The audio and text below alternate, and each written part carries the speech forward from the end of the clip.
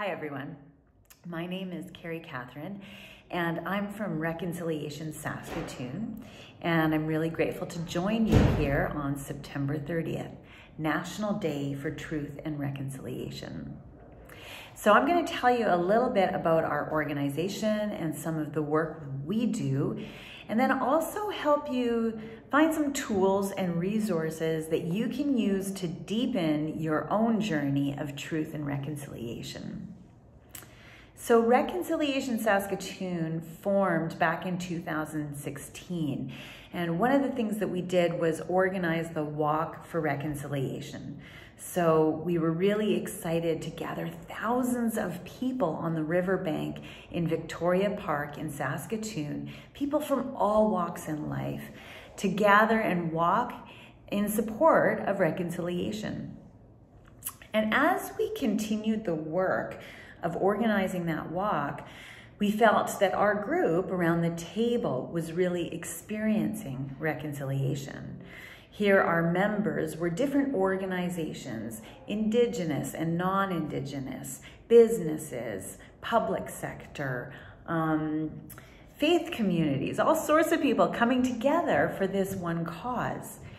And we wanted to expand that sharing that we were experiencing with more people. So our next step was to be a ConnectR. So this is an online tool, a website that lists hundreds and hundreds of calls to action that you can do to further your own journey of truth and reconciliation. I'll get into that a little bit later, but first I'll just give you a deeper understanding of what our organization is all about. One of our other newer initiatives was to form small action groups, each focused on a really specific area of reconciliation. So we've got a business engagement action group, a newcomer action group, youth and families. We've got a really great book club that makes sure we continue our learning. We've got a healing group. And so each group focuses on those specific areas, and they think, well, how can we make an impact? How can we get more people engaged in truth and reconciliation? How can we promote anti-racism? How can we raise awareness? And awareness that translates into action. So that's a little bit about Reconciliation Saskatoon.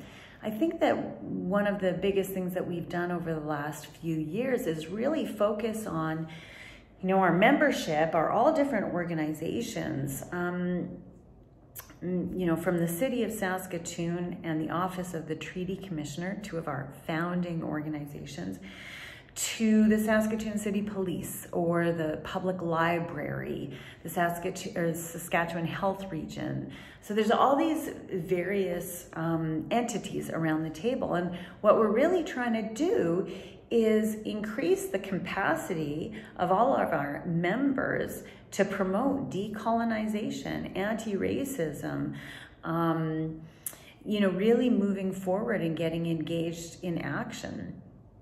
So in some ways, we do a lot of education. We do a lot of workshops.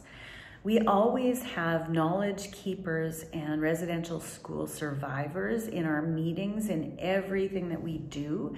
It's really important to our organization that the voices of the knowledge keepers and survivors always inform the direction of where we're going.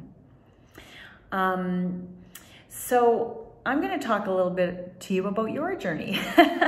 I think one of the most important things that we've seen over the last year especially is new faces, new voices coming forward and saying, I really need to play a larger role in truth and reconciliation in my family, in my workplace, in my community. How do I do that? And so a lot of the starting points for a person's journey of reconciliation is really about education and learning. I find in our community, there's a lot of people who want to be part of that change, but sometimes we do nothing for fear of doing the wrong thing, or we just don't know where to start. So that was part of the impetus for building ConnectR. So what we did with ConnectR is formed a committee. Again, we had knowledge keepers, we had survivors, we engaged with youth. We really went out into the community and asked what they need. And to make a long story short, developed this tool where we have hundreds of calls to actions, things that you can do to walk that journey. We call it a journey because, you know, I think that there's really no end point, that once we get involved, we realize that the journey of truth and reconciliation is going to be a lifelong one.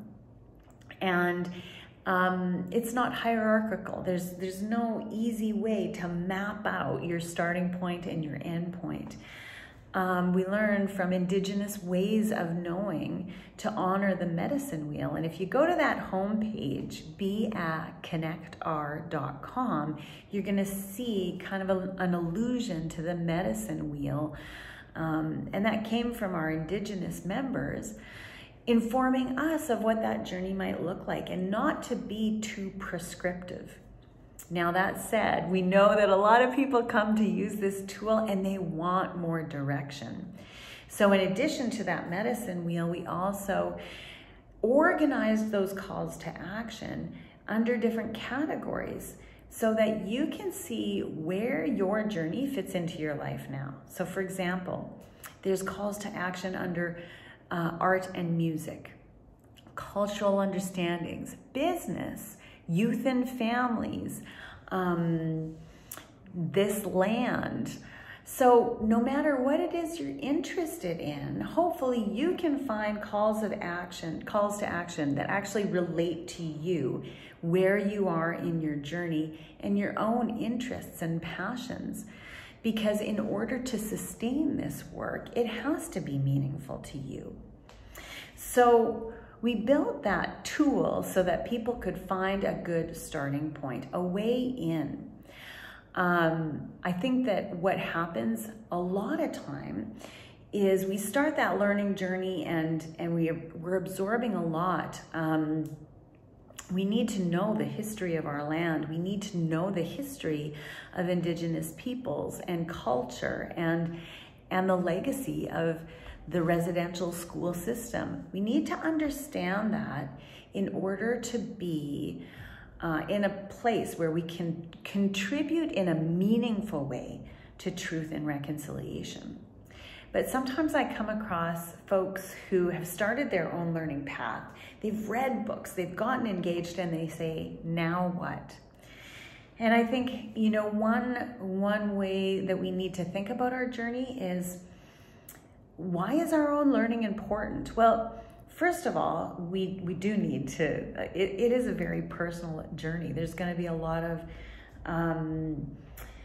different things that come up in your journey. I know for myself, if this is at all useful for you, I know that I've made so many mistakes. Sometimes we're afraid to make mistakes, and I'm going to tell you, you know, as a person trying to engage in a new way of thinking, a way of decolonizing my own actions and thoughts and practices, there will be mistakes along the way.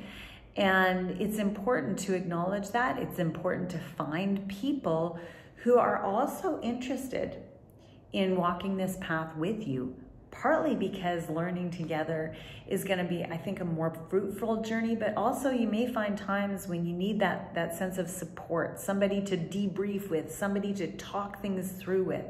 So finding support in your circles is going to be a really important part, also because then when you make those mistakes too, you have a sense of support, you have somebody to talk it out with to make sure that the learning goes deep.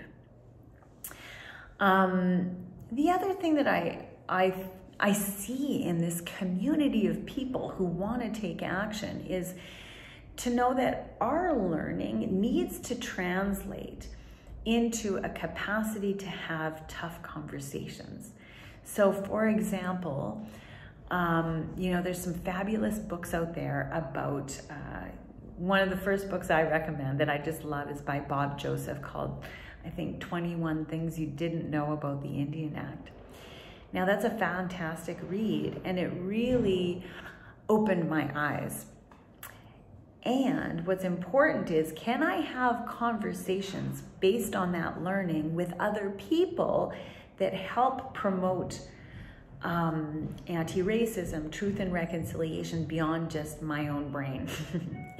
So a good way to think about your journey is, are you increasing your capacity to have tough conversations, to engage with your family, your peers, and others in a way that can really spread that learning, spread the desire to take action beyond yourself? Now, I'm going to let you take it from here. I'm going to send you off to be@ConnectR.com. Whether you're using that tool or any tool to get engaged, I really applaud you for taking that step. Continually ask yourself, what can I do more? What's my next step? And find that circle of support. You can always find it with Reconciliation Saskatoon too. We have monthly events. We have a monthly Let's Talk series where you can show up at 11 o'clock last Wednesday every month with myself, with Indigenous educators and knowledge keepers, to just have a casual conversation about your journey. Ask questions that you're afraid to ask in other circles. Come here to experience a sense of community with Indigenous, non-Indigenous people, newcomers. All sorts of people show up at that conversation. So I hope that we can support you in your journey. We wish you well, and thanks again.